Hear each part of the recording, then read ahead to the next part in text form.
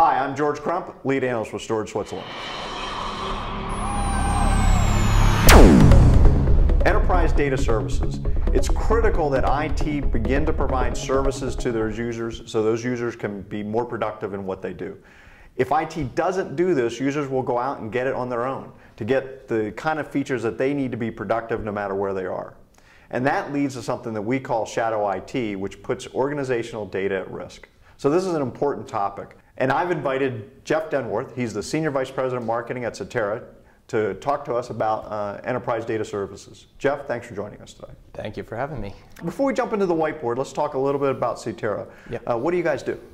So CTERA effectively is made an enterprise data services platform for organizations that really want to take control of their data and their file services agenda, and has built a system that is extensible both in terms of the number of services that you can deploy from it, but also in the ways that you can deploy it and the integrations that it makes. So really, it marries up with this very secure agenda that a lot of enterprise organizations have today, where they really want to control the services that they deliver, and they want to deliver it entirely from their own private or virtual private cloud.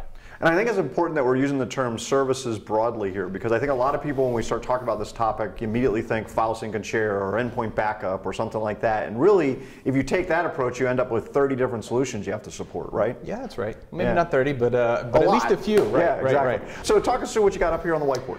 Sure. So, so first, when we think about the whole concept of data services, we take a step back and we think about the user and all of the ways that they'll access their data on a daily basis, right? And they might have servers that have some applications that they're running. They might have desktops, laptops, even mobile devices.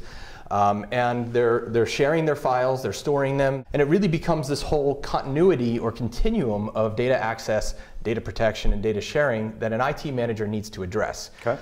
And our belief is that if they do the proper job in addressing them, all of those services ultimately become a Trojan horse to this whole topic of IT governance, right? So, so I have one thing here that's kind of not a device. Obviously, it's a little house, not a little house on the prairie, but a house nonetheless. So you think about all of these devices, and then and cloud presents a lot of opportunity for organizations, but it also it depends upon almost continuous internet bandwidth to various places around the world. Right. And so what we've invented is a small little what we call cloud storage gateway. Okay. So people can continue to do their daily work at offices that don't have enough internet bandwidth or don't have predictable internet bandwidth. Okay.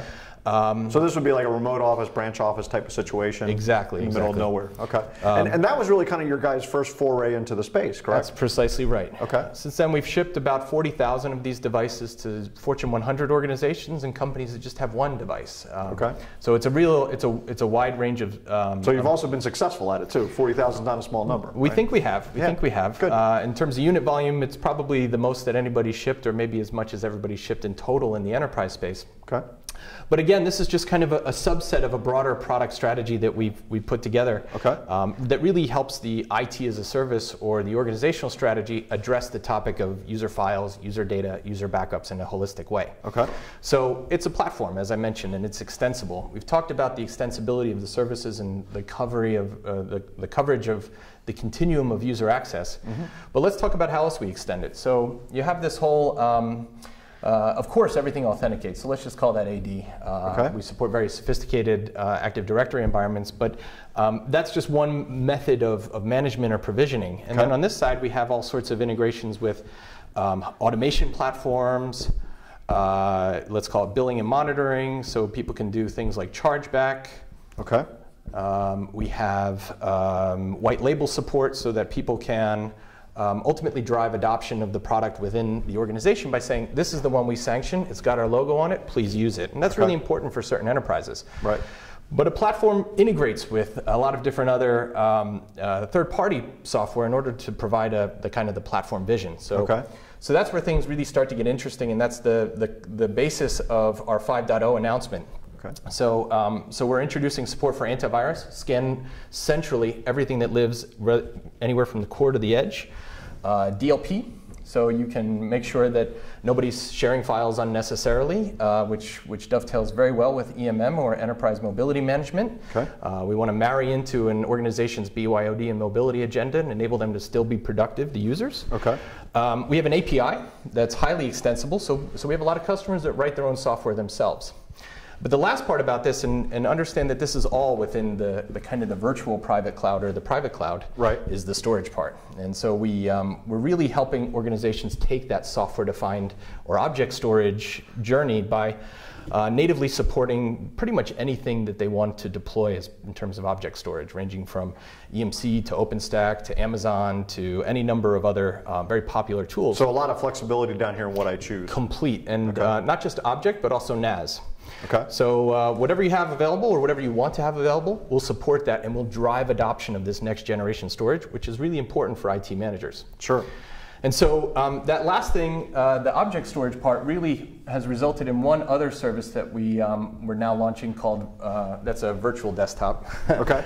And so our VDI solution enables My Documents folders to be mapped natively into Object Store. Okay. So you're saving versus all flash. And that's a big costs. challenge in the VDI thing, is what do you do with the My Documents type of directory? Sure, right? sure. It's not clonable, it's not compressible so much, and it's 70% of a virtual desktop storage footprint. Right. Why would you put that on all flash? And it becomes part of the CTERA data services platform, and because of that, it's immediately syncable. So organizations use it for ProServe. They can migrate existing desktops to virtual desktops, but they can also give mobility to their users in a way that average VDI doesn't.